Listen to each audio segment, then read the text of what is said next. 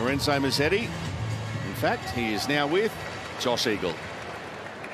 Lorenzo, congratulations. What a display. I'm sure you probably haven't played many matches where you just lost 3 points on serve that entire match.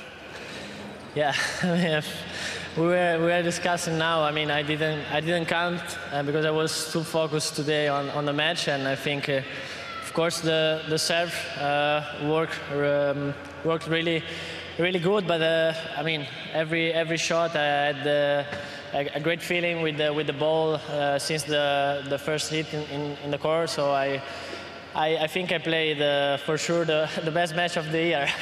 And tactically, it looked like you were really attacking and trying to break down his forehand today.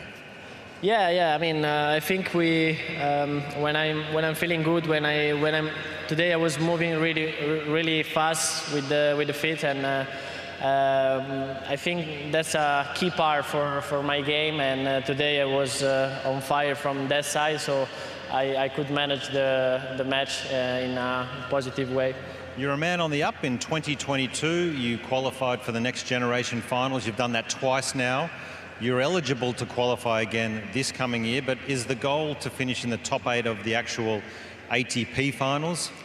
Yeah, for sure. For sure, it's the goal. I mean, last season was pretty a nice experience for me because I won my first title, then I won in Naples, in my hometown.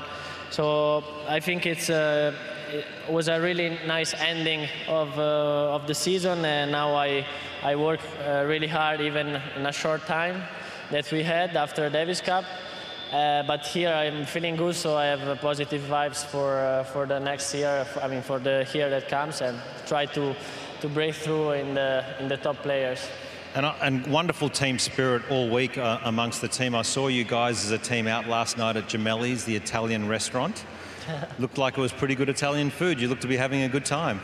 Yeah. We are trying to find some Italian even here in Brisbane, and that's what I think give an extra motivation for the team. The finish of the day, the Italian dinner, it's a nice gift for our team, so we are happy. Well, it seems to be working. You played simply brilliant today. Well done. Italy up 1-love. Congratulations. Thank you.